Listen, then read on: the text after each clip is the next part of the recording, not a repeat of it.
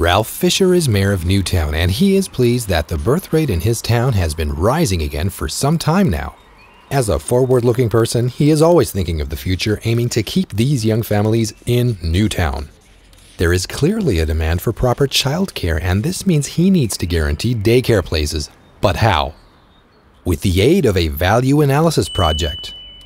To ensure this is carried out professionally, he commissions a value analysis expert, a professional in value management, as project manager. In the first phase, the PVM gathers all the information he needs, the expected number of children, the area requirements arising from this, and the budget which is available. To ensure the success of the project, the value analysis expert puts together a team of all those involved.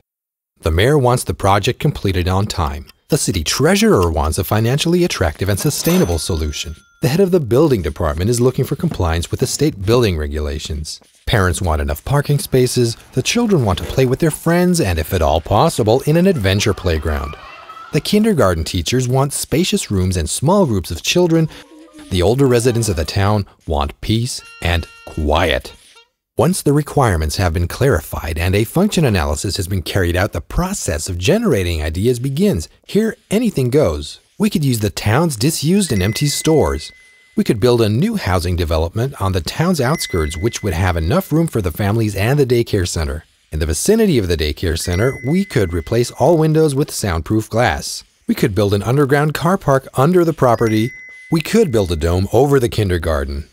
Once the team has gathered all ideas without judging them, the evaluation phase begins.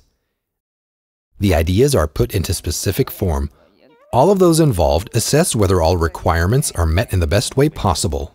Building a new housing development outside town would take too long. Soundproof windows are an improvement for residents, but unfortunately not within budget. The same applies to building an underground car park. Following intensive discussion, the team is pleased to come up with this new solution.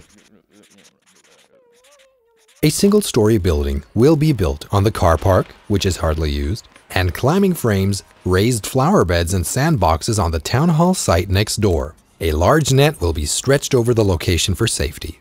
An optimal solution for all involved. Since the property already belongs to the town and does not have to be purchased, building stays within budget. Work can start at once and will cause hardly any disturbance. The result provides sufficient daycare places right in the town center and is still good for loading and unloading. Of course, it's not only the building of a daycare center which can be improved by value analysis. You can apply this universal method to your products, services, and processes. You'll be amazed.